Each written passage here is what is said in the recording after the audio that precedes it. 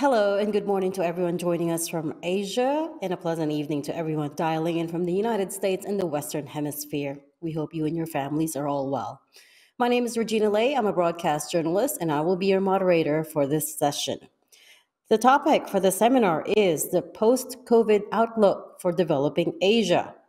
It's a particularly interesting one because, on the one hand, we seem to be in much better shape than the same time last year, right? Most places have at least emerged from a long COVID lockdown, and we've more or less resumed our lives. On the other hand, the world that we re emerged into is, well, shall we say, fraught with challenges. So, certainly, there is much to talk about. Just to quickly lay out the session's order, we're going to have each of our three panelists do their initial interventions for 5 minutes, after which we'll go straight into the open forum. And with that, let me bring in our first panelist. I'm speaking to Joanna Chua, the Managing Director and Head of Asia Pacific Economic and Market Analysis at Citigroup. Based in Hong Kong since 2000, Joanna oversees economic research across Asia and the Pacific, including China, India, Korea, the frontier Asian markets, as well as developed economies like Japan and Australia. Joanna, the floor is yours. Thank you very much, Regina, and I'm very privileged to be here today. I have a few slides, so maybe I'd like to just point out on the next slide, please, and the third slide, slide number 2. So basically, we think we are in a very, very challenging backdrop for the global outlook. We actually think there's now 50% of a global recession. We think the recession pressure is most magnified in Europe, including parts of Latin America, and then US more towards the second half of next year. So going into the next slide, obviously the slowdown in the global backdrop is going to be very challenging for Asia, particularly in terms of the transmission of the slowdown via trade. And Asia is a very disparate region. We have some of these small open economies like Singapore, Korea, Vietnam, Malaysia, very exposed to external slowdown, and obviously to varying degrees. And we have countries like Indonesia, India, less exposed, and China historically less exposed, but probably this time is going to be more exposed than it had been in the past. But we have a little bit of a differentiated story, and that is China. Because we think even though China is also going to be vulnerable to the slowdown headwinds from the rest of the world, we think that after Party Congress going into next year, the opportunity to change from and shift away from its dynamic zero COVID. And we are also expecting better or faster implementation of policy execution once the political calendar is past us, could allow a recovery of China's growth next year, which provides a little bit more of a positive spillover to this region relative to the rest. So even though we have a very kind of gloomy outlook for next year, especially with recessions and rolling recessions in Asia, with the exception of some of the frontier markets like Sri Lanka or Korea with a 50% probability of a recession, we actually do not have any recession envisioned for any other markets in Asia. And I think the other big story is the next slide. Clearly, COVID, next slide, please. Clearly, COVID and the desynchronization of the reopening and the impact of the lockdown and reopening is a major factor, creating a lot of idiosyncrasies in the way in which the momentum, the tailwind from economic reopening is offsetting some of the headwinds from the kind of the external-led slowdown. And clearly, the tourism arrival is helping parts of Southeast Asia and helping recover some of the domestic mobility, driving retail sales. And I think the other thing that has been a factor that has created a bit of desynchronization is to the extent that Greater China has an extended, more strict lockdown measures, that has actually created opportunities in the manufacturing sector, which is in the next slide, where we do see belatedly, after significant capex disruption over the last couple of years, continued positive signals of some capex revival in parts of ASEAN and parts of Asia, particularly in Vietnam, India, and Malaysia. And that's helping provide a bit of a desynchronization. So overall, if you look at the next slide, despite all the doom and gloom that we have about global recession risk and external-led slowdown, in fact, the picture in Asia is very, very varied. We still have parts of Asia, particularly Southeast Asia, like Malaysia, like Philippines, like Singapore, which is benefiting from the services migration from Hong Kong.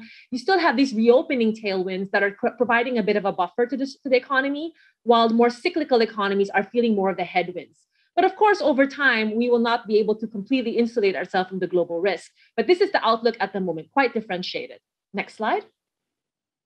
Now, inflation is obviously a big concern. I think global central banks now has taken a big cue that they need to be more aggressive and front-loaded in its rate hikes in order to address or avert a worse outcome. And I think that's been the lesson from Jackson Hole.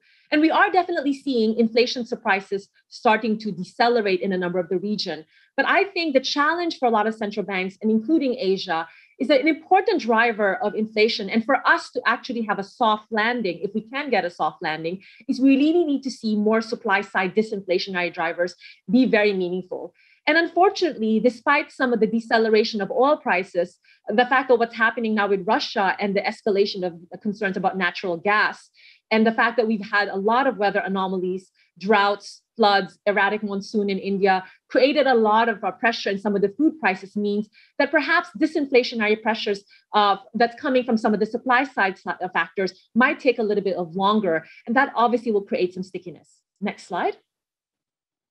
So again, food and fuel is going to be a very important driver. We think for most of Asia, at least for the fuel side, Citi has a relatively bearish oil price view. So we do think oil price will continue to decelerate to $75 a barrel on average by next year, even hovering to in the 50 plus barrel oil price barrel in the subsequent years. So we think oil will be an important driver of this inflation. On the other hand, we have other energy prices that need to factor in. Certainly, things related to gas and coal could impact electricity, but a lot of these prices are also more regulated and in some cases have a lower weight than fuel.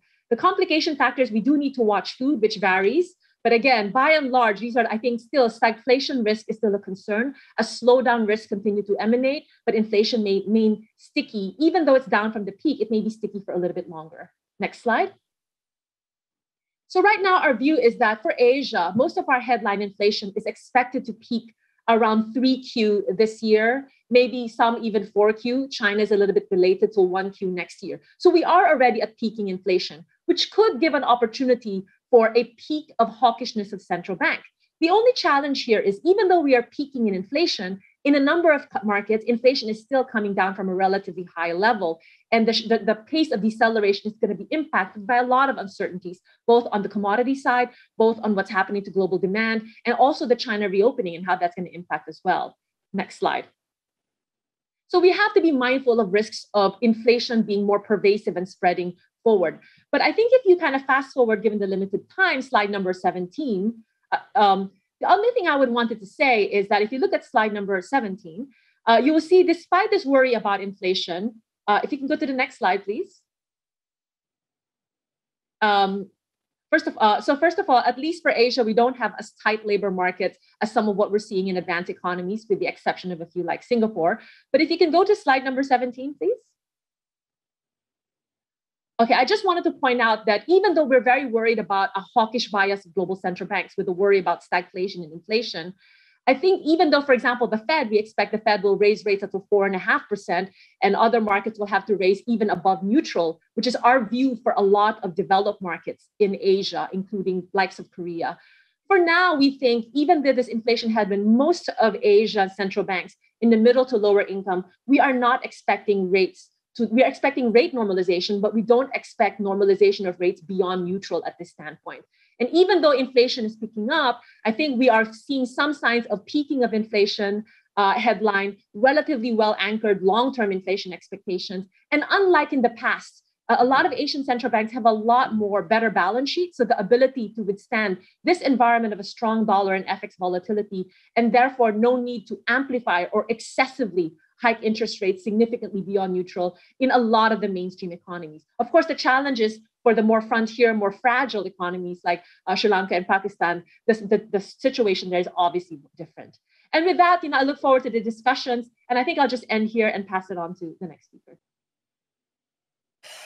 50% chance of a global recession. That's quite the gloomy outlook, Joanna. We're going to unpack that a little bit later on. For now, let's get on to the next speaker. We've got Krishna Srinivasan. He's the director of the Asian Pacific Department at the IMF. Krishna oversees the IMF's work on all countries in the Asia Pacific, including several systemically important countries like China and Korea. He had been the IMF's mission chief for the United Kingdom and Israel and had led the IMF's work on the G20 in the context of the global financial crisis. He's also editor of an IMF book the global rebalancing, a roadmap for economic recovery. So we're hoping, Krishna, you would have some answers for us. Please take it away. Thank you so much, Regina. Good morning, and thank you for inviting me to this seminar. I'll start with a short presentation on recent economic developments and the policy environment, and then turn to medium challenges facing Asia. Slide 2, please. So let me begin by saying that the three main downside risks we flagged in the World Economic Outlook in April have now materialized. First, we've continued to see high and volatile commodity prices, and these are passing through into consumer prices. As the left graph shows, inflation in the second quarter overwhelmingly surprised on the upside in the majority of countries. Almost everywhere, inflation is now running well above central bank targets. Second, as the middle graph shows, China's zero COVID policy had a serious impact on economic activity in quarter two, with extensive lockdowns and PMI declines unseen since early 2020. Although production activities are rebounding, the recovery in mobility is still weak. Third, financial conditions are tightening as major central banks' monetary policy normalization continue. This will also have implications for emerging markets as domestic financial conditions.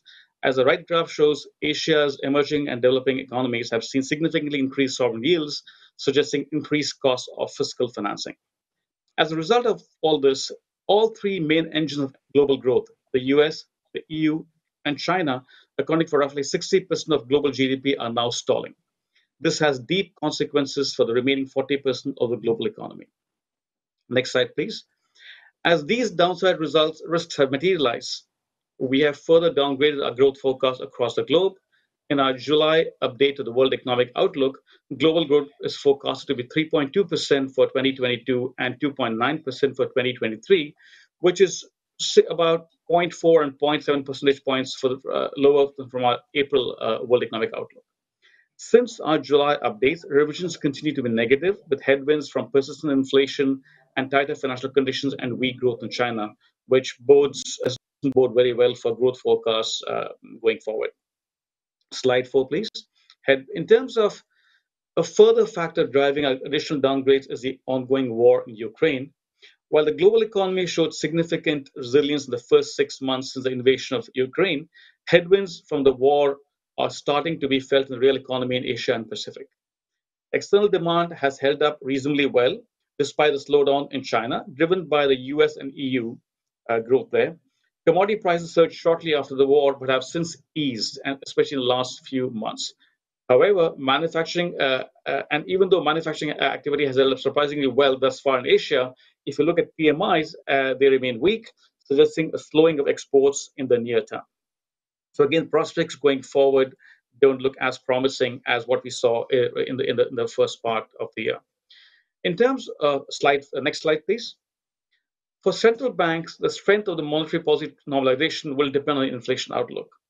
To guide policy, it will be particularly important to monitor the persistence of inflation and the extent to which inflation expectations are anchored. Now, on the left panel, you will notice how our forecasts for headline inflation in the US and Euro area and Asia have all been revised higher for longer over the past 8 months. In our latest forecast, a spike in US inflation is expected to be contained following the hawkish Fed monetary tightening, while inflation in the Euro area and Asia is anticipated to rise more than we projected in our April forecast. In economies that have managed or fixed exchange rates, monetary policy has been tightened in lockstep with the Federal Reserve. Among economies with more flexible exchange rate regimes, approaches reflect a substantial heterogeneity in the inflation growth outlooks across the region. Overall, most economies are undertaking both monetary and fiscal normalization in tandem. In the right panel, we note the fiscal measures that have been deployed to cushion the impact of higher food and fuel prices on the most vulnerable in the population. However, in some cases, subsidies on fuel have been less targeted. Therefore, authorities should recalibrate fiscal support measures and unwind those that are fiscally costly. This will be even more important as real interest rates rise, given high existing debt levels across the region. In fact, debt levels in Asia and the Pacific have risen the most across all compared to other parts of the world. Now, let me turn to the medium-term challenges facing the region. Firstly, scarring following the pandemic, and secondly, the risks of geoeconomic fragmentation. Next slide, please. The COVID-19 pandemic is expected to have a lasting effect on GDP globally. These charts show the percent deviation GDP in 2024 between the pre-COVID view projections and regions. No region is expected to reach its pandemic level of GDP by 2024, but these output losses are largest for Asia. This picture is similar if you use projections from other forecasters such as the Economic Intelligence Unit or economics. The right panel shows the breakdown by income level, highlighting that these carrying effects are concentrated in emerging market and developing economies, with these economies in Asia particularly hard hit. These output losses are also particularly severe in tourism-dependent economies and those with high debt. While exact policy responses will depend on the country's specific circumstances, tackling corporate debt overhang and mitigating human capital losses will be important for a wide range of countries in the region. In addition, faster adoption of digital technologies can mitigate the adverse effects of the pandemic on productivity and improve resilience in the labor market. Next slide, please. This is on fragmentation. Over the past few decades, greater trade integration and the rise of global value chains have boosted global growth, particularly, but have also resulted in economies becoming increasingly interdependent. Against this backdrop of integration, we have the countercurrent of economic fragmentation resulting in higher trade policy uncertainty and trade restrictions. There was a significant increase in new trade restrictions imposed since 2018, coinciding with the US-China trade tensions, but these have continued to rise in recent years. The sectoral composition of trade restrictions has also been shifting. The share of restrictions that target high-tech sectors has been steadily increasing since the global financial crisis, potentially reflecting the increasingly prominent role of these sectors in both economic competition and national security. In the wake of Russia's invasion of Ukraine, restrictions targeting the energy sector increased sharply, while those aimed at high-tech sectors also remain high. Our analysis finds potentially very large economic losses for the world as a whole, and especially for Asia, if these trends towards greater fragmentation continue, especially in the sharpest fragmentation scenario where the world divides into distinct blocks. Active engagement and dialogue between policymakers around the world, including multilateral fora, will be vital to roll back trade restrictions, reduce policy uncertainty, and ensure that trade continues to act as an engine of growth. The last slide, I'll stop here and look forward to discussing these issues with you in the rest of the session. Thank you. Thanks so much for that, Krishna. Lots of insightful points there that, as you said, we will hash out shortly. And now we're going to move on to our last speaker. We've got Albert Park. He is the Chief Economist and Director General of the Economic Research and Regional Cooperation Department at the ADB. Albert is Chief Spokesperson on Economic and Development Trends and leads the production of ADB's flagship knowledge products and support for regional cooperation fora. Albert has more than 2 decades of experience as a development economist, and is also a well-known expert on China. Albert, the floor is yours. Thanks a lot. So I want to start by providing a summary of our most recent forecasts for growth in developing Asia. These were just released last week. And the headline number is that we are adjusting our expected growth in Asia downward from 5.2% this year to 4.3%. And next year from 5.3% to 4.9%. Our forecast for inflation is increasing from 3.7% projected earlier this year to 4.5% for 2022. And next year, we expect also inflation to be higher. We're upgrading our estimate from 3.1% to 4%. So one thing worth noting here is that if you look at developing Asia excluding China, actually the reduction in forecast growth is much smaller. It's from 5.3% to 5.3%. So a big part of our downward adjustment is the growth slowdown in China. And I think that reflects a kind of resilience of recovery in Asia in a very challenging global environment. And so we do not expect a recession in Asia. We do not have negative growth predictions for any country except for Sri Lanka. And so hopefully that can provide some momentum for the global economy.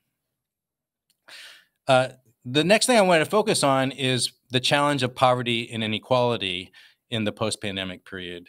Obviously, here at the ADB, those are our core missions: to make growth inclusive and to reduce poverty. And we've released earlier estimates that the pandemic increased extreme poverty by 75 to 80 million people and set back the progress against poverty by 2 years. But those are estimates just based on simulations where we just increase the incomes of across the distribution and then estimate what the poverty rates would be. We don't actually have new survey data because it's been hard to collect data during and after the pandemic. And so it could be that the poverty setbacks were even worse. We kind of expect that informal workers, less skilled workers, women would have been hurt more by the pandemic. They had less access to technology to be able to work from home. They were in service sectors that were often hit harder by mobility restrictions. We know that children who had to suffer the school closures, if they were in poor families, had a more difficult time accessing technologies, et cetera. And so it was disequalizing. And if we think about what that means going forward, it means that we have to really concentrate if we're going to continue making progress on the Sustainable Development Goals for poverty reduction. We actually feel that if the region can maintain its growth momentum, that enormous progress can still be made in eliminating nearly all extreme poverty by the year 2030. But that will take continued progress. There's a few areas of the growth strategy and development strategy that need attention to make this happen. One is social protection systems need to be improved. They expanded a lot during the pandemic, and some countries really innovated in terms of digitalization and cross-sector coordination. More of that needs to happen because many countries still struggle to cover the informal sector in particular. In addition, immediate efforts need to be made to remediate the learning losses experienced by children who could not go to school for extended periods of time. We estimate that the average child in Asia was out of school for 272 days, and this will cost them about 6% of their lifetime earnings. And we've created recommendations on how to address this by measuring the learning loss, trying to teach to the level of the student, encouraging re-enrollment for kids who have dropped out of school, concentrating the curriculum, and perhaps extending school time. Also, there are two other major forces that are important for future inclusive growth. One is digitalization, which we know can be particularly helpful to households living in remote areas and for small and medium enterprises. But this requires that they have access to the internet and also that they have supportive efforts to learn about how to take advantage of those opportunities and improve their digital literacy. And then finally, we believe that globalization and multilateral trade is still an important recipe for poverty reduction and inclusive growth. We know that many poor countries can gain opportunities to specialize in production in different parts of the value chain when trade is facilitated. And we hope that the Regional Economic Partnership Agreement, a comprehensive economic partnership agreement, can help facilitate that going forward. We've always been supportive of regional economic integration at the ADB as one important part of the recipe for development. Thank you so much, Albert. All great points as well. At this point, I'd like to bring in everyone else, all the rest of the panelists back in so we could kick off the open forum. Now, as we keep saying, there is much to unpack here, so I've structured the discussion around 3 pillars: near-term challenges, medium-term shifts, and long-term goals. Let's begin with the near-term challenges, which are pretty obvious and which you've all touched on. The hardship that the war in Ukraine has caused has been so profound, right? You only need to look at the headlines. We're talking energy price spikes and runaway inflation and stock market routes. And that's true for most of the world, not just in Asia. After 7 months, you would think we've had enough. But then you suddenly have Vladimir Putin saying that we're going to mobilize more troops and that we're going to use, quote unquote, all means available to defend Russia. What should we make of all of this? And are we coming into, or should we be bracing for a period of stagflation and or social unrest? Joe, I'm going to begin with you because you touched on this in your PowerPoint, and after that, I'll have Krishna and then Albert weigh in as well. Sure. Definitely. I think we are going into a period of stagflation, and the hope and our goal and our base case is that is a transitory stagflation. Because right now, I think what's going to happen, despite a lot of concerted effort of global central banks to accelerate or front load some of the rate tightening, the reality is growth is probably going to slow down faster earlier, while inflation coming securely back to its target path may take a little bit longer. Because as you said, when you have these repeated supply shocks, the policy trade-off becomes harder and it takes longer for some of these inflationary pressures to decelerate. So the slowdown is going to manifest itself more. But the reason why we think it's transitory is we're expecting that since a number of central banks are going to have to go above neutral or keep rates on hold for a lot longer, the hope is that by next year, even though we're still above the inflation target, we are going to be at a path towards hitting the inflation target by 2024. So the expectation is by first quarter of 2023, even some by the fourth quarter of 2022, we may be already hitting the peak of the rate hiking cycle. Of course, let's hope it's not a false peak and we don't get more supply shock, but that's our base case at the moment.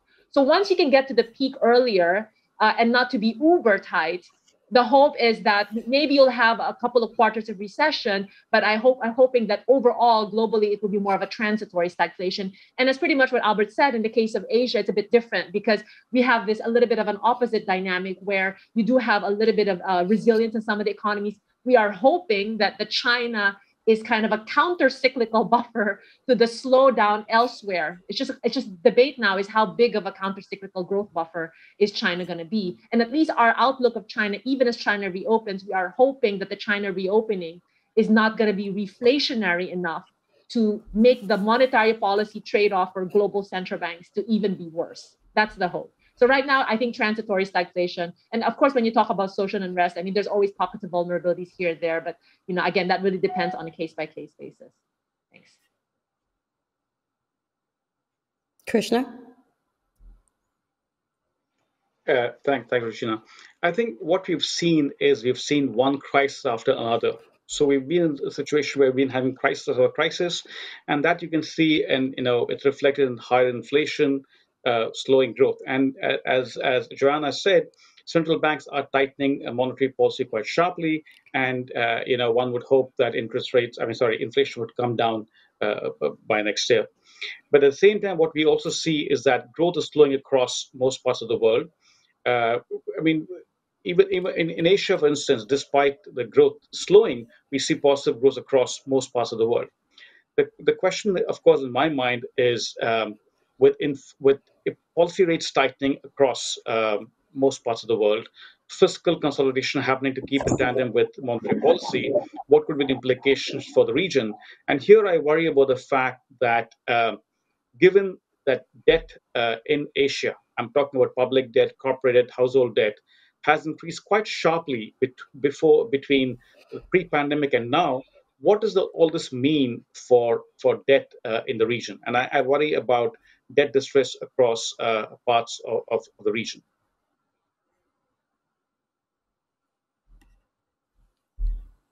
Albert?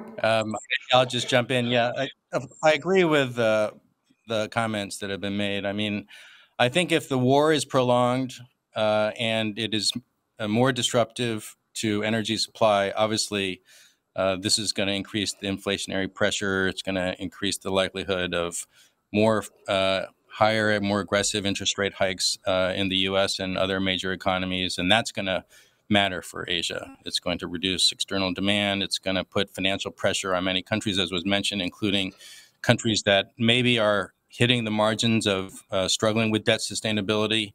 It's going to create more pressure. And so it's not something we hope for.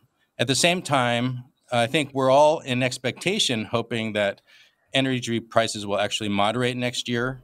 Our projections were that the oil price would be somewhat high, still at $95, not $50 like Joanna said. And even in those conditions, we felt that growth could be sustained. There's also a lot of other responses occurring in the region in terms of finding alternative supplies to deal with the energy shortages. So, for instance, Europe is trying to diversify its gas sources, liquid natural gas from the U.S., shipping more gas from Azerbaijan and other countries in Central Asia. And that hopefully there will be kind of an adjustment process too, which could also perhaps mitigate the effect of prolonged war. I mean, we are not, even if the war ended, we're projecting that sanctions would continue. So it's really just a matter well into next year. And so our projections already kind of incorporate that. So it's really whether the war, an escalation of the war creates shocks that we haven't even foreseen. And let's just cross our fingers that that doesn't happen. Sorry, Albert, can I just clarify that you think oil coming back down to $50 a barrel is not happening anytime soon? Our baseline forecast is $95 next year, which assumes that there'll be no supply. But of course, there's huge uncertainty about that. Right. And Regina, just to correct, I don't did you want to say expect $50. something? No, I don't expect 50. That's more 2023. That's even longer, 2024. So we have $75 a barrel for 2023. And then our medium long-term path is down to 58. Yes. Right. So it's still a big discrepancy there. We're talking more or less $20 difference in your forecast. But anyways, Krishna, I wanted to come back to something you said earlier. And your biggest worry is the higher debt burdens all across Asia. Sri Lanka is obviously a very big cautionary tale, right? And in fact, the ADB is one of the key lenders to them. How do they even begin to get out of this mess, right? And more importantly, what lessons can policymakers take away from this scenario, from this situation?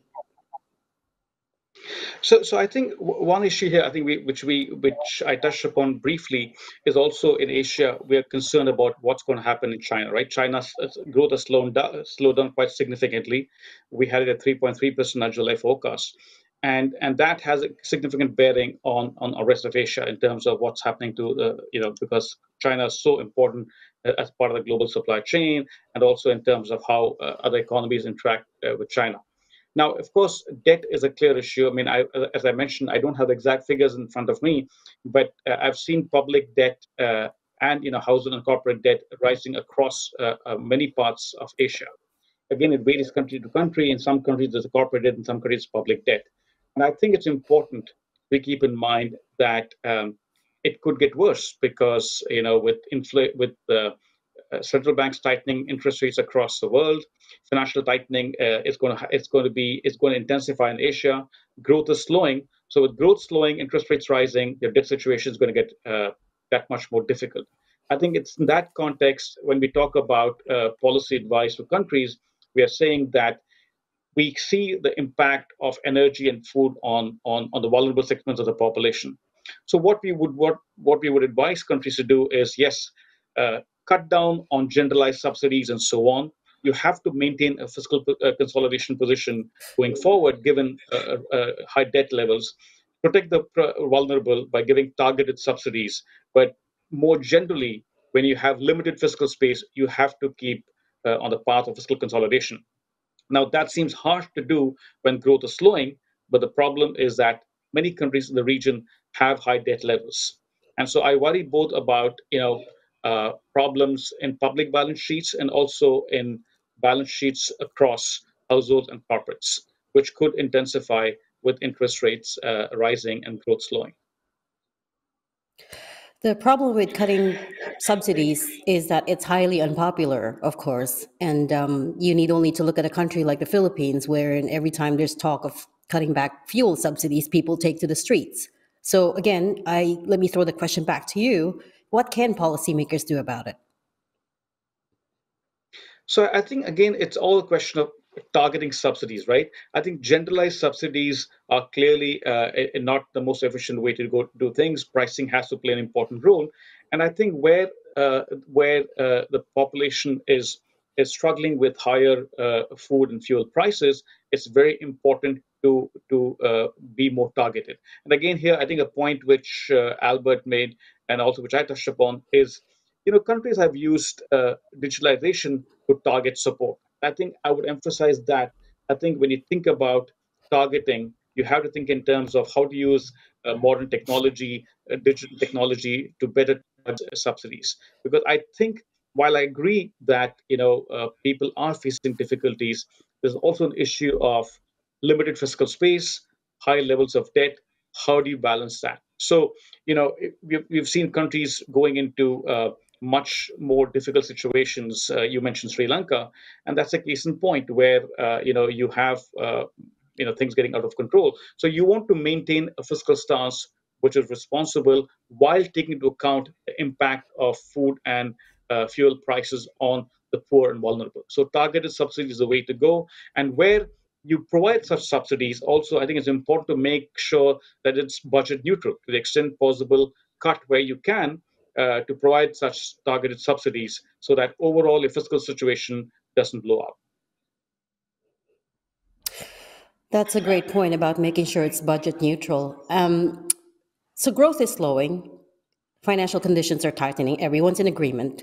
Now, the other thing everyone wants to know is a recession inevitable, particularly in the US, right? I mean, TV pundits everywhere are already calling it. And even if you don't listen to them, you also have people like former Treasury Secretary Larry Summers saying they might be in for a hard landing. So, how should we in Asia look at this situation? Joanne, I'm going to go to you on this and then to Albert. Okay, so first of all, I mean, soft landings are extremely rare.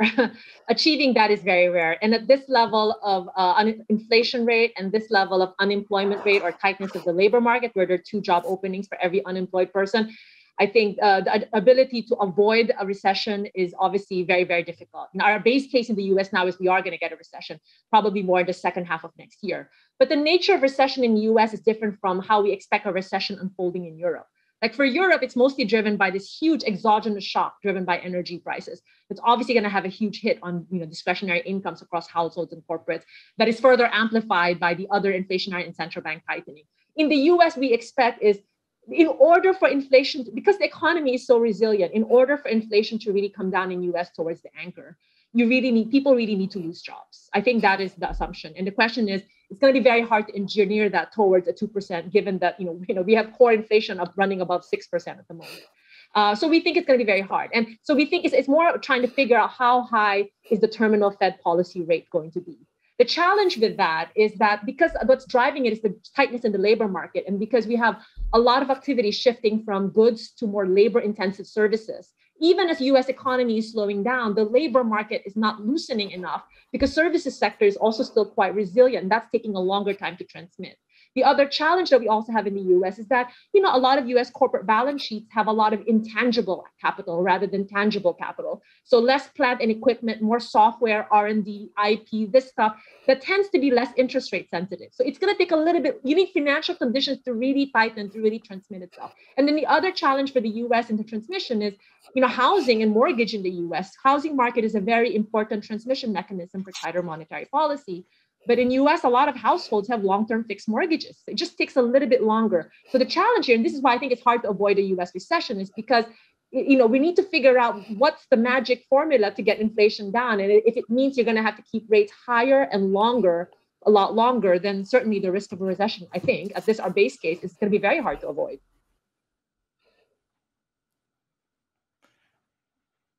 Well, Albert? maybe I can jump in. Yeah, so it's a little bit trying to read tea leaves in terms of knowing whether there will be a recession or won't be a recession. I mean, the markets are, expecting a 75 basis point increase this time, and probably some further increases up to 4.5%, and then as a peak kind of interest rate. And if that's baked in to some extent, and if that is what actually happens, I think those are levels which I think Asian economies can kind of adjust to. And of course, if the U.S. Goes into recession, it creates a big negative demand shock. So it's going to pull down growth substantially. We've done one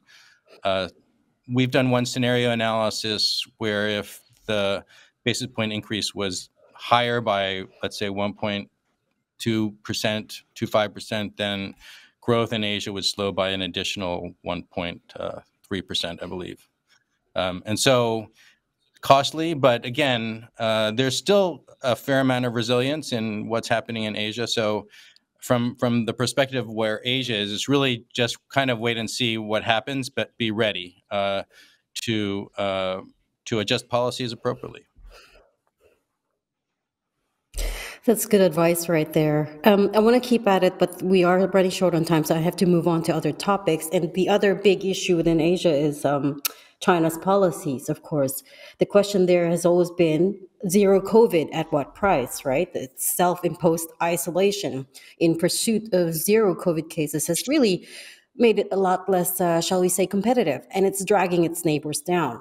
Albert mentioned this earlier, that in the latest Asian Annual Development Outlook, they're forecasting that developing Asia, for the first time in 30 years, is going to go faster than China, right? So is zero COVID still the right policy for Beijing? And if they keep at it, what does it imply for China and the rest of Asia is the question there. Krishna, do you want to take this on first?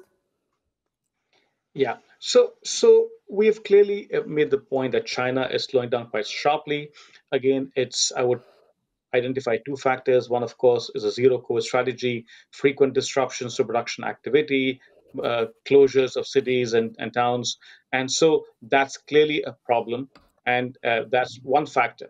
The other factor in China also is the real estate sector is not doing very well, which is a big part of value added in China. So the question, of course, is the interplay of these two factors. So going forward, I think China will have to modify its zero COVID strategy, making it more flexible, more targeted, and so on. And one would hope that after the Party Congress in October, you'll see a greater opening up. You also see some signs of opening up. But again, the question, of course, is how does that play out? And then how do they go about addressing the problems in the real estate sector, which I think is equally important in explaining why growth is slowing in China.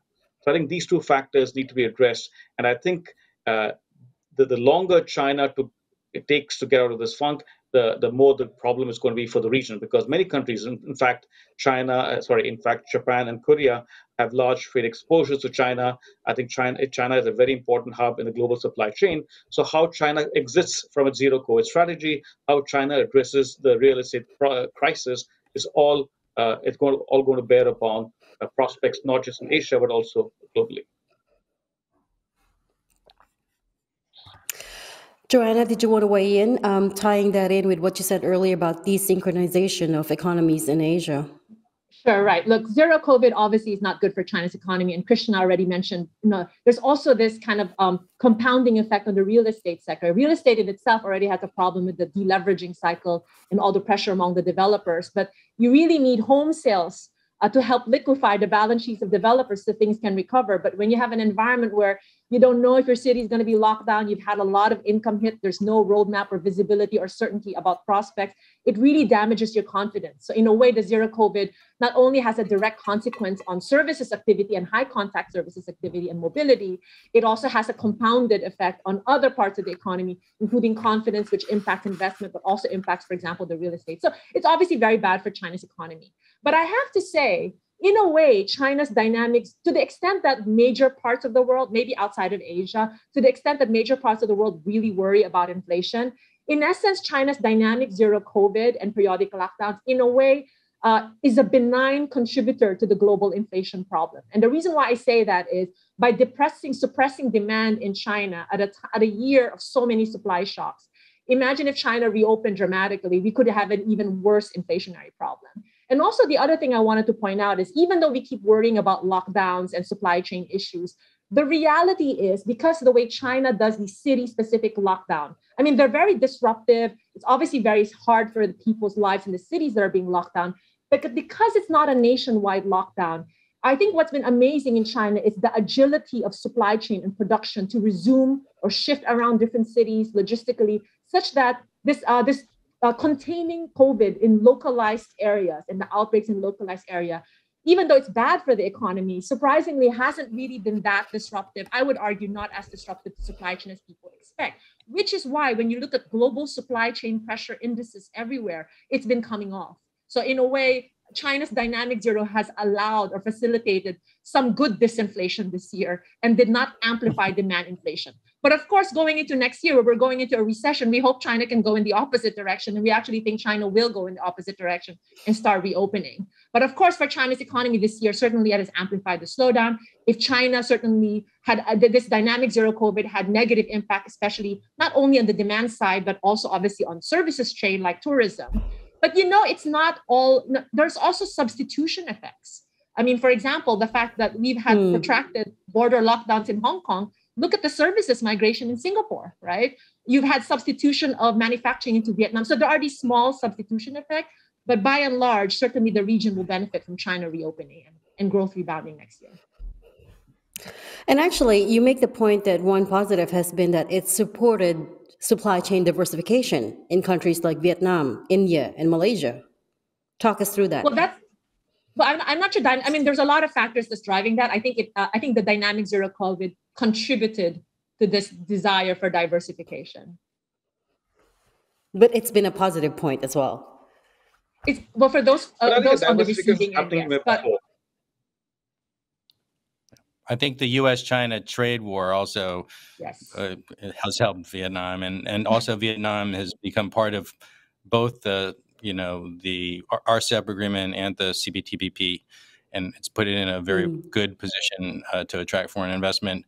I wanted to add just one other word about China. I agree that the zero COVID policy has to normalize because COVID is not ending, and not opening is not sustainable eventually. It's really the path of how they get there and how fast, and we hope it'll be sooner than later. I think the property rights, the property sector issues are not really the key issues. I think they reflect dampened consumer sentiment. They also reflect a very conscious effort by the Chinese government to deleverage this sector because they realize it has suffered from excessive borrowing and lending. So they're trying to balance that, but they have, I think, quite a lot of control over that. They could they could switch gears quickly if they wanted to. My more concern for China going forward in the intermediate term is more structural issues like the population aging. That's going to be a headwind on growth, and also a state-led growth strategy where I think you see a lot of private investment even before the zero COVID policy. There's kind of an uncertainty and chilling effect on investment, and so it's a little bit different than earlier reform periods where I think a lot of dynamism in China was generated by real competition, open competition, market competition, and so the future direction of economic reforms also will be very important. And the question of what's China's new growth model going to be has been around for many years as well. They need to move beyond low-cost exports and low-cost labor, right? Any insights on that, Albert? Well, I think they're doing that. They're moving into higher value-added activities, and we know they're leading in some very globally leading technologies like solar chips and 5G, AI, high-speed rail. So they are maturing, I think, in terms of their economic structure. The question really is to maintain growth momentum after all the catch-up growth opportunities have been exhausted somewhat. You really need to create a real innovative system. And although we see a lot of patenting activity in China and some success in technology increases, I think many still question to what extent that real open innovation system can be fostered in the current model. Okay, now at this point, I want to move on to the next segment, this time tackling medium-term shifts. In particular, I wanted to home in on digital currencies as well as increased digitalization, which you guys have also discussed, as well as deglobalization. The first big question there for me is, Is the era of physical currency drawing to an end? I didn't write that question, by the way. That came from the IMF Finance and Development magazine. It was written by Cornell professor Eswar Prasad, who argues as much. He says that money is now on the cusp of a transformation that could reshape finance and, in consequence, the structure of society. So, what do you think? And if you do agree, what does this mean for Asia, which, as we know, has emerged as a top adopter of currency? Krishna, I'm going to go to you first on this. So let me say about that global monetary and payment infrastructure is going through profound shifts with the advent of new technologies such as distributed ledgers, right? So application of these new technologies can potentially produce many efficiency gains, productivity gains for the global financial system. They can increase financial deepening, they can increase financial inclusion, and so on. But I would argue that right now they are still in the infancy stage in terms of application adoption. And so there's still a need for physical currencies among countries that are not particularly tech savvy. So you're going to see for some time, you're going to see both existing together. And we are entering a period when physical and digital currencies will coexist and serve different purposes and user groups, right? And I would argue that Asian currencies are at the forefront of innovation and adopting digital technologies for financial infrastructure, with central banks such as China actively developing CBDCs and private sector playing, different use cases for digital assets, such as for remittances. So I think this is a process which is both exciting. The innovation has to be welcome, but I think what we need is some kind of a consistent and a generalized regulatory framework which makes sure that we get the benefits of digitalization of CBDCs and cryptos, and while safeguarding against the risks that these pose, both in terms of issues of data governance, privacy, financial stability, and greater volatility. So, yes, it's very promising.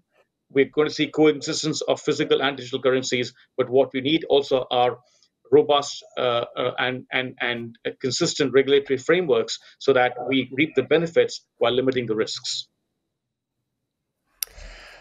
Before we dive into CBDCs, I wanted your thoughts as well, Joanna. Same question. Is the era of physical currency drawing to an end? I mean, I agree with, I mean, Krishna really kind of, kind of explained the whole argument and, what digital currencies can provide. But I certainly think it's too premature to say this is the end of this. We're not at that point yet, right? So obviously we are headed towards a lot of progress, and clearly there's been a lot of progress made over the last couple of years. But I think, we're still a little bit way off. And again, we have all these fragmented regimes. We have different countries at different pace. So, it's too premature to say at this point. And but I definitely think there's a lot of potential going forward.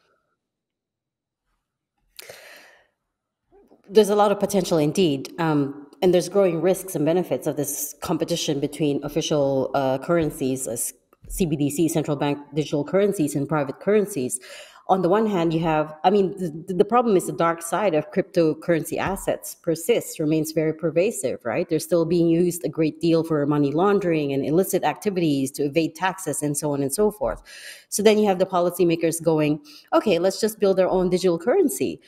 But on the other hand, one CBDCs just foster government overreach, right? Going against the very mandate of digital currencies, of decentralization. And are CBDCs really the safer and more inclusive alternative? Krishna, your thoughts, please. So again, I would like to just reiterate the point I made. Interest and work towards CBDs in Asia. I mean, again, I'm focusing on Asia. We're going to talk about Asia here. Has been gaining momentum for some time, right? And the Asia Pacific region covers countries in a wide spectrum of income groups and stages of financial development. So one has to see this in terms of where we are across different countries. What are the benefits of these new technologies, whether it's CBDCs or cryptos and so on? Try to make try to maximize the benefits they offer, and there are many benefits from digitalization. You can think in terms of improving payment efficiency, financial deepening, financial inclusion, and so on and so forth. There are clear benefits from this, but at the same time there are risks here. We are thinking in terms of risks to privacy, data governance, excessive volatility, and risks to financial stability. So one has to see this in a more holistic way and say, okay, how do I get the best out of this while limiting the risks? And I think that's where it's important to talk about, regulatory and supervisory frameworks which reflect the advances in technology, the advances in digitalization across countries. So I would say that that should be the focus. When you travel to different parts of Asia, there's a debate on whether you should regulate cryptos, whether you should ban cryptos, and so on and so forth. But I think the point here is there are benefits to technology, there are benefits to digitalization and innovation. Let's try to reap the benefits of this while trying to limit the risks, and that calls for more generalized, well-regulated regulatory and supervisory frameworks, which I think is where we are heading towards. That's going to be a very delicate balance because I think the knee-jerk reaction is always, all right, it's time to regulate it, right? Any insights, Joe, on how governments across Asia should be looking into this? I mean, unfortunately, everything is a trade-off, right? You can't always have your cake and eat it too, right? You don't want to have completely unregulated. It's pretty much, Krishna said, there's also a lot of risks that we need to manage as well, right? So, again, all the countries are in different stages of development. You want to find a good regulatory framework. You want to safeguard against risk, but you want to foster innovation, efficiencies, and financial inclusion. So we have to balance this. And unfortunately, I do think that governments will play a very large role here. I mean, it's not like governments are willing to just forego, and allow private sectors, all CBDC just to take over. It's certainly in some governments where there needs to be some kind of concerns about range of potential financial stability risks that may be involved, and but we just need to have enough regulation to secure data privacy so people do feel a level of confidence, right? That there's not an overreach. So obviously those privacy issues, those data governance are going to be very, very important. I mean, everything is a balancing act, right? In looking at the pros and cons versus private versus CBDC. Let's zoom out a bit on this topic of increased digitalization and automation. And Albert, you touched on this earlier about how it's a massive opportunity. What specifically are the implications for Asia's medium-term growth? And here I want to highlight the rich-poor divide when it comes to technology, which you also touched on in your comments earlier. Isn't the worry is that could it not boost productivity for some countries, some economies, but then eliminate jobs in certain other places?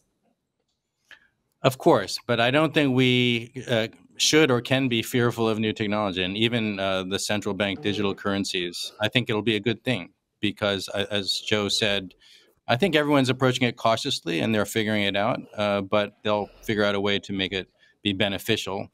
And I really hope that just as digitalization more generally, governments in particular focus on how to make digital technology, including central bank digital currencies or use of blockchains and payment systems, which ADB is supporting experimental efforts with ASEAN plus 3 countries, to figure out a way to make them inclusive and really make a focus of that. I think when we see many new technologies becoming more important, including AI going online, I think governments need to realize that these technologies can be quite divisive in terms of just rewarding skilled workers as opposed to unskilled workers.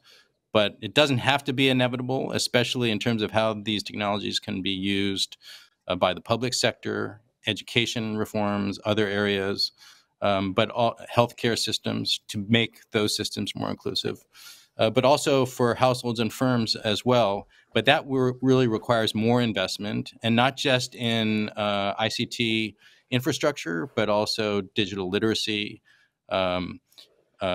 information systems that can help people, especially small firms, understand how to take advantage of the digital access, and also complementary reforms that make trade fairly costless, paperless, with standardized standards across countries, interoperability, so that a small firm could actually contemplate really exporting a digital product or service.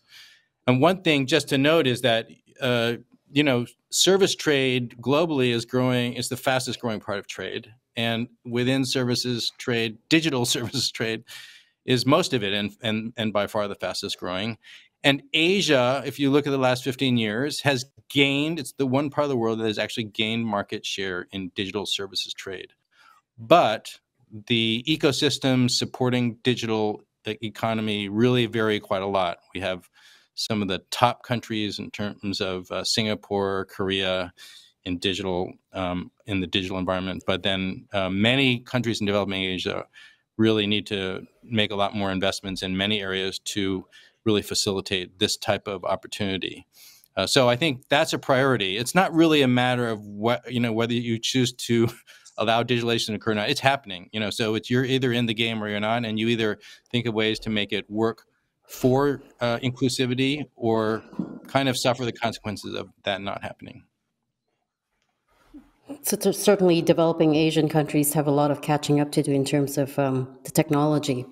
It's interesting that when we talk about digital currencies, we're really talking about the concept of decentralization, right? But then again, when we zoom out and we come back to what we were talking about earlier, and one of the risks, as you guys pointed out, is deglobalization instead in the real world that's happening. And that's a possible medium-term risk as well. It's the IMF, I believe, calls it economic geofragmentation. This issue was again underscored by the Russian invasion of Ukraine, which disrupted trade flows and laid bare different political ideologies. How worried should we be again in Asia of this, and what can policymakers do? Christian, I'm going to go to you first because this goes precisely against the mandate of the IMF. Then we go to Joanna afterwards. I, I think it would be fair to say that even before the pandemic and the war, there was a lot of angst against globalization, right? And I think it was partly the fact that it's clear that globalization has led to increase in incomes across the world, across countries, notably in Asia, right? A lot of people have gained from globalization and so on. But I think where more emphasis could have been placed is on redistribution in terms of, clearly the many winners, but there were also losers from globalization. And so did public policy do enough to compensate losers so that everybody is this together? Now, going beyond globalization, what we've seen is because of the war and so on, there's an increasing risk of fragmentation. I mean, you saw some of that with China-US tensions, but then you've seen more in terms of following the war, how the world is quite divided, and whether you call it in different blocks or so on and so forth, there is a clear issue of fragmentation, both in terms of geopolitics, when you look at payment systems and so on and so forth. So is that a risk for the future of the global economy? I think it clearly is, and I think some of the work which we'll be putting out during our forthcoming regional economic outlook for Asia, you'll see that we've done some very illustrative scenarios, some based on some assumptions that this kind of fragmentation can have significant losses for countries, especially those which have benefited a lot from globalization, from supply chains, and so on and so forth. So I think this is something which we need to be worried about, and it's something that in all of us will need to work together to make sure that people, one, that globalization is appreciated, that we do a better job of making sure that everybody's in it together, that we also work together towards reducing the potential fragmentation, the signs of which we are seeing, happening in recent times. Earlier, you talked about active engagement between policymakers as being key. What does that look like in practice? Well, again, we have various fora where policymakers talk, and I think it's important to continue the dialogue. I think there's nothing better than working through dialogue and discussion, and I think that kind of engagement has to continue. We have to find ways by which countries engage with each other actively.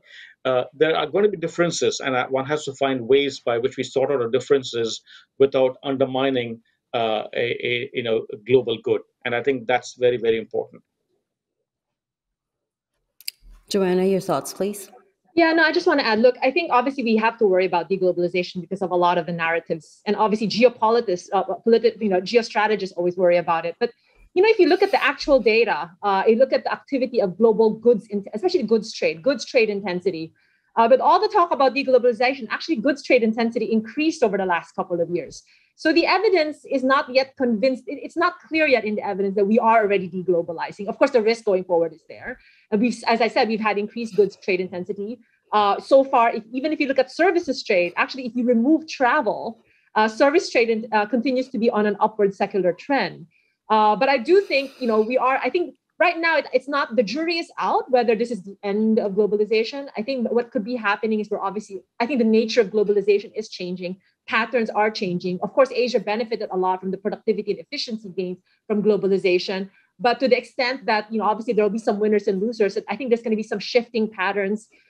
Clearly, in the case of China, as kind of the major source of magnet for global FDI and manufacturing, that may change over time as some of the geopolitical risk premiums are factored in, including other concerns about regulatory regimes as well. But that could provide some opportunities for other parts of East Asia. And I'm just hoping that since there's a lot of Asian markets with greater integration and more economies like in RCEP, if you can move things around, even if maybe there's an overall, maybe it may not be the most productive arrangement of supply chain, but if overall you can redistribute some of the productivity gains in some markets that can actually benefit, at least for parts of the region, it's not going to be, there could be, again, hopefully, that's why it's so important to maintain opportunities for regional trade agreements so that if these risks happen, there's flexibility in realignment of supply chains. Let's say if people want to diversify out of China, you just shift your production around, but that doesn't necessarily mean that you completely remap your supply chain across Asia. You're just moving for different China for China, parts of other Asia for other parts of the world.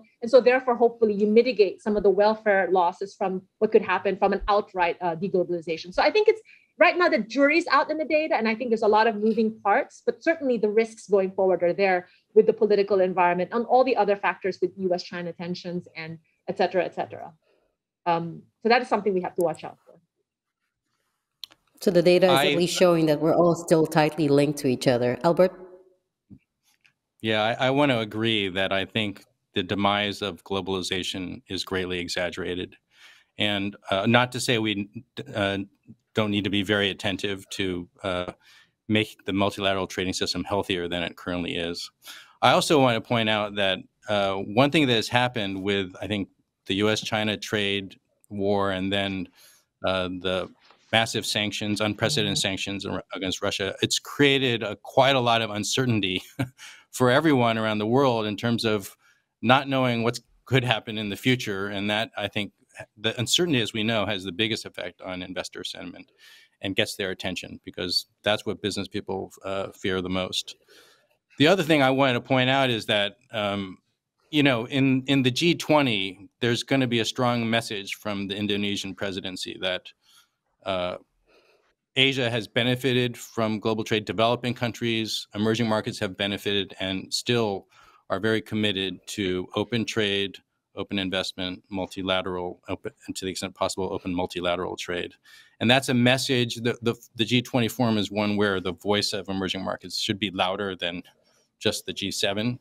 But I think that reflects, when we have a lot of ADB governors and ministers coming here for the ADB annual meetings. And I think there's a broad sentiment that this has been good for Asia. ADB has always been very supportive of regional economic integration efforts.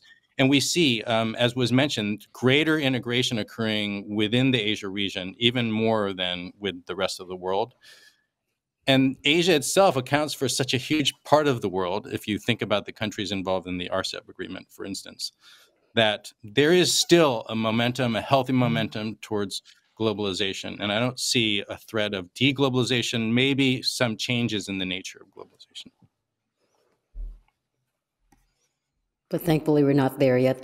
Albert, I'm going to stay with you as we head into this final segment of the day. We're talking about long-term goals. And by that, I mean the SDGs, the Sustainable Development Goals, and climate change. As we keep pointing out, public finances are in much worse shape as we exit the pandemic. And I'm wondering, what does all of that imply for much needed investments in infrastructure and health and education and public services, right? And especially in developing Asia. And to be more blunt, the question there is, are the SDGs still attainable by 2030? Which, when you think about it, it's really just 7 years away now. Well, I think we have to do our best. SDGs are obviously aspirational goals. We want to do as well as we can, and I think it'll be understandable if huge setbacks make progress slower than we had hoped. I think it's correct that the current fiscal space in many countries is very limited, and so governments have to make very difficult choices. And Krishna had mentioned that they need to target the subsidies more, even if that's unpopular.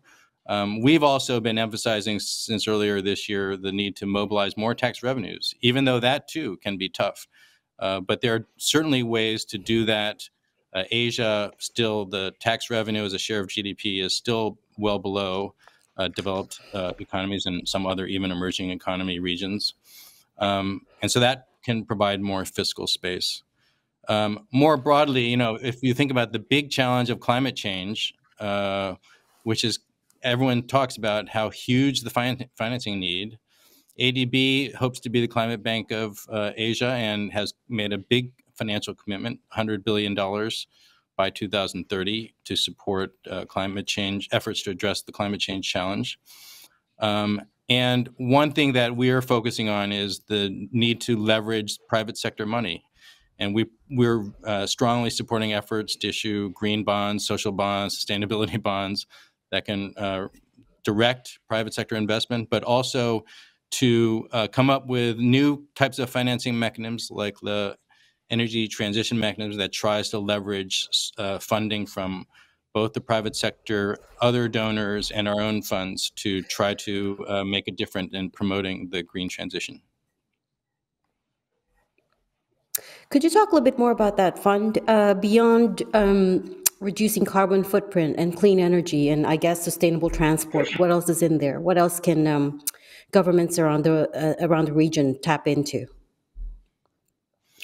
Well, we have quite a number of different funds. I think the one that has gotten the most attention in terms of ADB new models of finance is the energy transition mechanism, which is being developed in several Southeast Asian countries, where there's two funds, one to help finance the early retirement of coal-fired power plants, and a separate fund to support investment in renewables to replace that energy. And alongside of that is a strong commitment to ensure a just transition by making sure that those workers, especially coal miners, but others as well who are adversely affected, that there's attention paid to making sure that they're not left behind in the transition. And that also requires, I think, much stronger social protection systems, which is another major area of future focus, I think, for the bank. So lots of opportunities there. Joanna, this transition to net zero is obviously a key pillar of the SDGs. What are specifically the key opportunities and challenges for Asia as we move along this path? Well, obviously, there's some economies that could be more vulnerable to there's, different places have different mitigation risk, transition risk. I mean, obviously, there's a lot of opportunities in certain industries. As you know, China has taken the lead on EV. And, I think Indonesia now, Citi actually just put out a piece about the sort of the developing growth of the EV battery supply chain. So there are certainly opportunities in Asia to provide, to kind of latch on to the supply chain that creates these new growth green industries. It'll be the future that will help get us to net zero. But we also have to factor in that there's also going to be these costs, right? I mean, whether you can make a smooth transition, and some economies, should they have the same goals of net zero as others when you have a different level of economic development? I mean, the ability to transition between rich economies and poorer economies. And obviously, when you have these big disasters like what happened in Pakistan, there's also the question of, well, is there any compensation for other economies that are going through the effects of climate change? So because there's, again, finding multilateral solutions to this big, big problem with varying countries, varying experiences of various transition risks, mitigation risks, different costs of transition. And then obviously, but there are opportunities. And I think, some economies are better positioned for that. And obviously, there's also a question for the lower income economies that maybe the transition cost is much harder. Hopefully there'll be some support from multilateral agencies to provide that opportunity for them.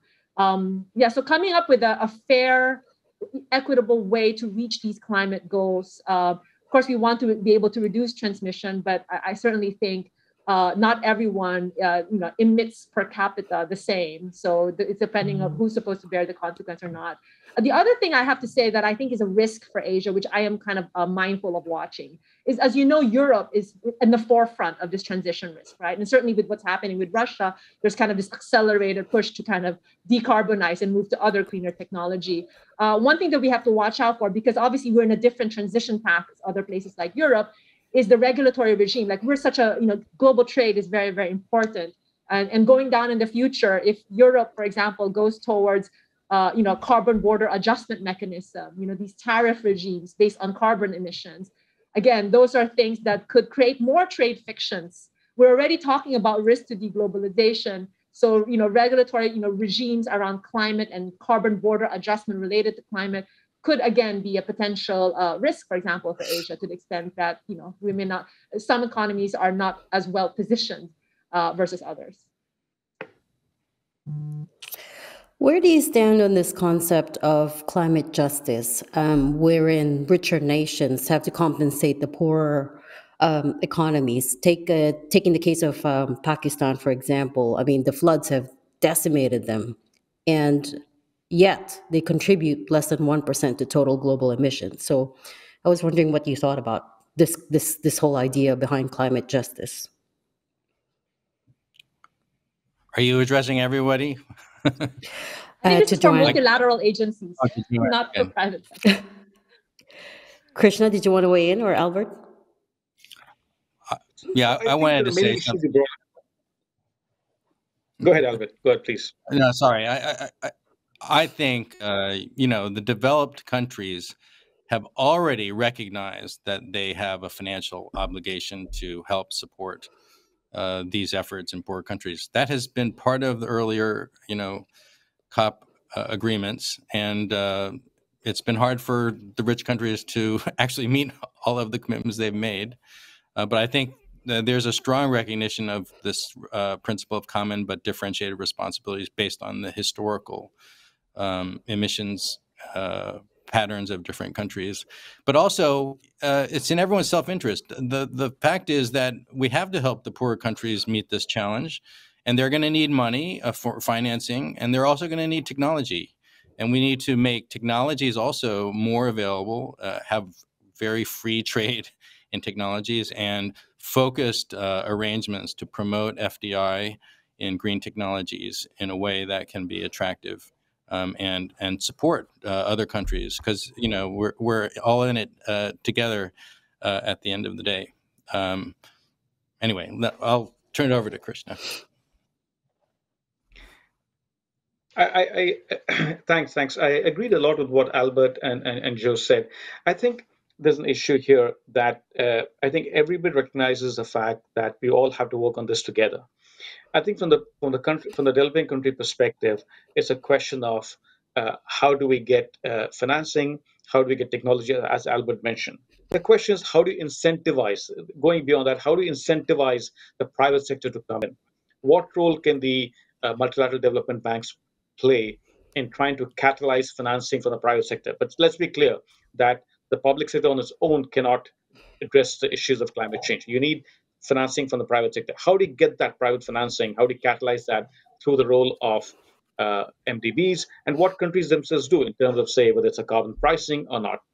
I think one issue, which I just want to go back to what Albert said, is this issue of how do you create fiscal space to address the SDGs and climate, some of the climate goals. And I think here, digitalization can play a very important role, both in terms of rationalizing expenditures and in terms of your boost and in terms of boosting your tax revenue. So the countries can move on that on their front. At the same time, they'll need help from the multilateral institutions and the private sector. How do you get all this going? Can you think in terms of framework where you marry the macro and micro reforms so that the private sector has an incentive to come in? What kind of incentives are they looking for? Do they want a carbon pricing, or what else can you think in terms of measures that would entice the private sector to come in? I think that's a key role we have to play, because without the private sector playing a big role in this, I think the challenge of addressing climate change is going to be very difficult. Technology is very, very important. Again, that's something which I've heard from all countries I've been to in terms of in terms of addressing the climate change challenge. Yeah, some Can very I great jump in points there? there, Krishna. Thank you. Go ahead, Albert. Yeah, no, I mean, these are really good comments. There's a lot of really critical governance issues that need to be addressed to attract private investment, especially in renewables and what some things that multilaterals can help by de-risking loans through public-private kind of mixed lending, but there's some more fundamental issues about incentives in terms of price incentives. You know, a lot of developing countries have quite controlled energy pricing, underdeveloped kind of electric grids, and without real progress in those areas, let alone, you know, the need eventually to shift to some sort of carbon trading or carbon taxation or emissions trading or carbon trading scheme, including border adjustment. I mean, that probably once things are mature, that's probably going to have to be a part of the equation as well. Those are those are quite at immature stages in most of the world and certainly in most of Asia. And so there's still enormous work to do on the governance side to make sure governments have the capability to come up with a broader strategy of institutional reform and a strategy for the specific investments that will unleash the most efficient path to net zero. And ADB is also, you know, gearing up to provide this support for this type of help as well. I mean, de-risking investments is something I believe you guys are already doing, but I feel like that the problem with with concepts like carbon pricing is, again, it's not very popular, is it? No, it's hard work. I mean, I think But it's well, you know, it's happening.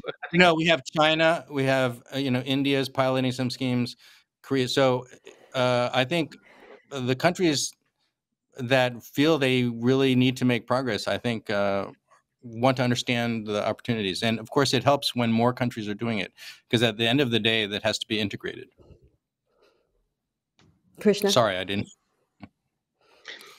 So I think, you know, you're right about one thing, that carbon pricing isn't particularly popular in the Asia region. But I think if you go that route in terms of, you know, we've at the IMF, we've tried to we have pushed this issue of international carbon price floor and so on.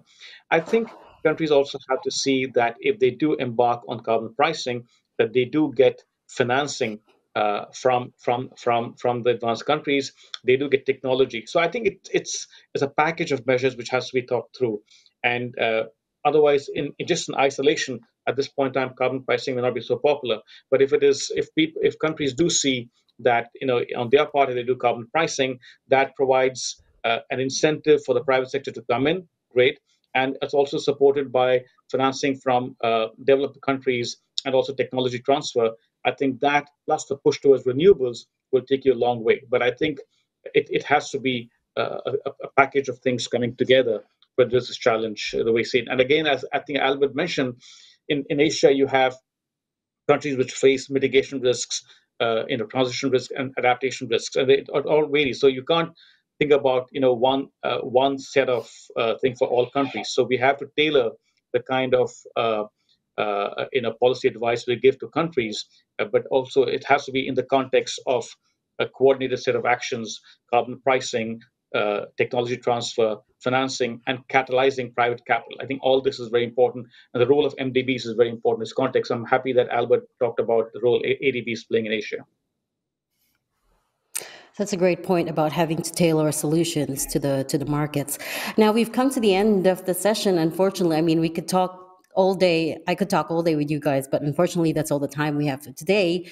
I do like to end on a positive note always. So despite the heavy topics of today, let's try. Yeah, before the COVID-19 pandemic set back progress on things like poverty reduction, on digitalization and globalization, on cleaner energy, on everything we talked about. Before it did that, there had been some momentum. There had been some green shoots, right?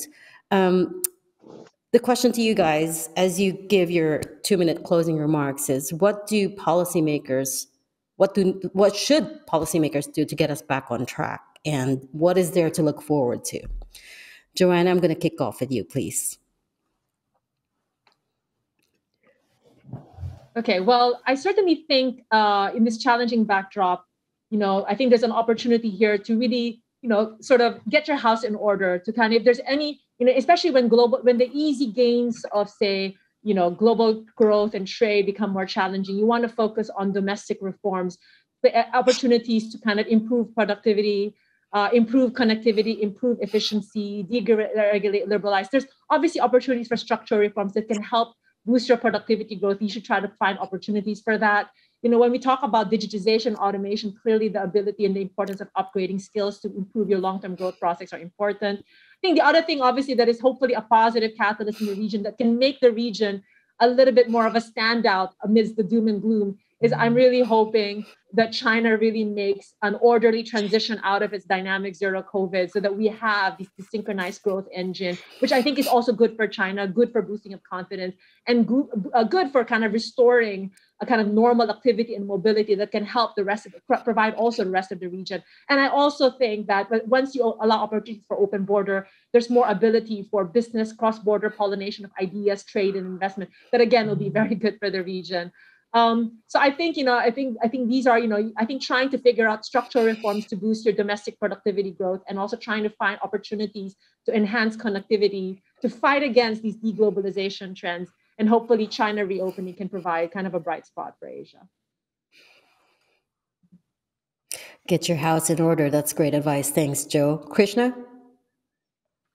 Again, I think Joanna stole the thunder here by making many of the points I was trying to make. I think some of the topics were discussed in terms of risk of deglobalization, risk of fragmentation, all climate change. All this calls for greater dialogue and working together. I think it's very important that countries work together, see the global good in all of this. And so that's very important. And dialogue and discussions with global fora, whether it's a G20, whatever it is, I think it's very, very important. We need to continue that going forward. We need to approach this from the sense of what is good for the next generations to come, what's good for the world at large. So I think that kind of cooperation, collaboration, coordination is very, very important. I think the point which Joanna made is, yes, we can rely upon all of this, but you have to get your house in order. Many countries in the region face declining productivity, a lot of scarring from the pandemic because kids haven't gone to school. So I think they need to use technology. They need to get their house in order, use digitalization to address fiscal problems, fiscal issues, and also the scarring from the pandemic. I think it's very important. I think digitalization provides you a hope. I mean, I think it's very, very important, whether it's in public finances, financial sector. I think it's very important. And I think beyond that, I think we need to, I think for institutions like the IMF, ADB, we need to work together to address many of these challenges because nobody can do this on its own. And I think that's where partnerships, collaboration is very, very important. I think that will be key in addressing many of the challenges we face today. Great points there too. Thank you, Krishna. Albert? So I definitely want to end on an optimistic note. I don't think we can look too much in the past. We have to look forward about the opportunities ahead of us. And I'm encouraged by the fact that despite all of the downward growth projections, Asia still is the part of the world that is most dynamic in terms of having the highest growth rates and will be contributing enormously to global growth going into the future. And that does reflect quite a lot of dynamism, quite a lot of pragmatic management, disciplined workers across the region who have really made development happen in many respects. Now, of course, all of the immediate macro risks need to be managed carefully by governments. But I think as we continue to get through these headwinds and recover from the pandemic, we still have to keep our eyes squarely on the longer term goals, which are the SDGs. And in particular, climate change and poverty reduction, which I think are the two core kind of objectives for what the ADB and I think many organizations and governments are trying to focus on. And to do that, We need to not be fearful of technology, but embrace the opportunities and shape the opportunities that technology creates in ways that can be inclusive. We need to double down, I think, on globalization and, again, find the opportunities where it can promote inclusive growth, but overall growth, especially for poorer countries, so that they become more engaged in the global economic system. And we need to keep investing in people. And that's really an important message because I mentioned that the World Bank has an interesting recent report where they estimated that learning poverty, which measures the percentage of 10-year-olds who cannot really read properly, was 57% even before the pandemic, and the pandemic increased it to 71%. So this is just such an enormous challenge and important for the region's future, addressing the learning loss issue, but addressing the more core learning poverty issues. And it's not just basic literacy and numeracy, but also digital literacy. These things need to all be considered as we invest in the future. So embrace the opportunities and look to the future. Thank you for that fantastic advice, Albert. And with that, it is my privilege to close this session of the ADB annual meeting titled The Post-COVID-19 Outlook for Developing Asia. Joanna Chua, Krishna Srinivasan, and Albert Park, we thank you so much for your time and fantastic insights today. My name is Regina Lay. Thanks for tuning in.